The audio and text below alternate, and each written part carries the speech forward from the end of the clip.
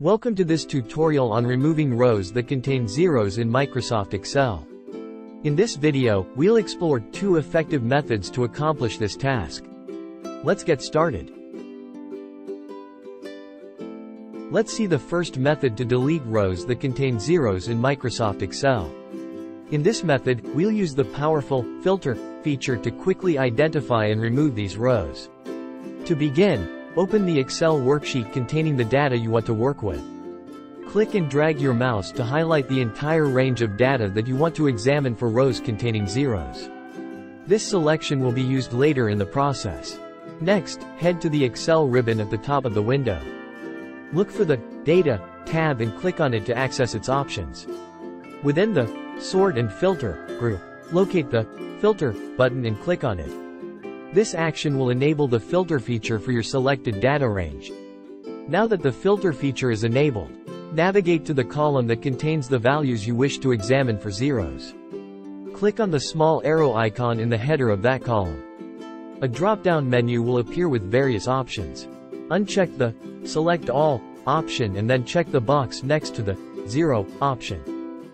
This action will filter the data to show only the rows that contain zeros in the selected column.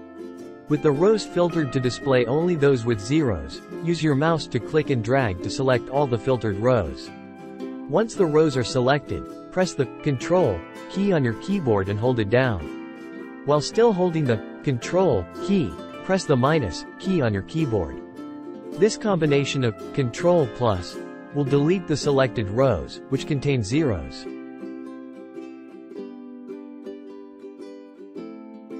And now, let's see the second method to delete rows that contain zeros in Microsoft Excel. In this method, we'll utilize the power of Visual Basic for applications to create a macro that will automatically remove these rows. To begin, ensure that the Developer tab is visible in the Excel ribbon. If it's not visible, follow these steps to enable it. Go to the File menu, select Options, then choose Customize Ribbon.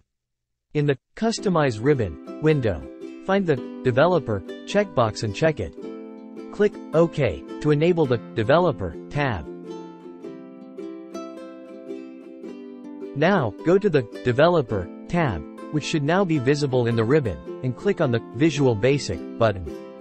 This will open the Visual Basic for Applications editor. In the VBA editor, you should see a window with the Project Explorer on the left and the Code window on the right. If a new module is not already visible, you can insert one by clicking Insert in the menu and selecting Module. This will add a new module to the project. Now, copy the provided VBA macro code from the tutorial and paste it into the code window of the new module. The VBA macro code should look like this.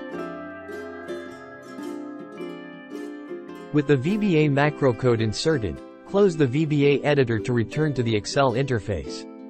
To execute the macro and remove rows containing zeros, follow these steps.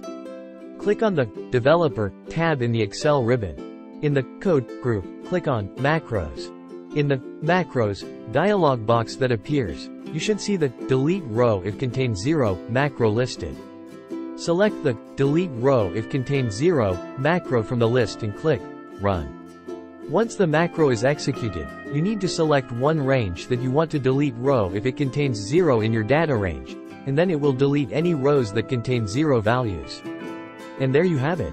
2 effective methods to delete rows containing zeros in Excel. Choose the one that best suits your needs to streamline your data manipulation tasks. Thanks for watching.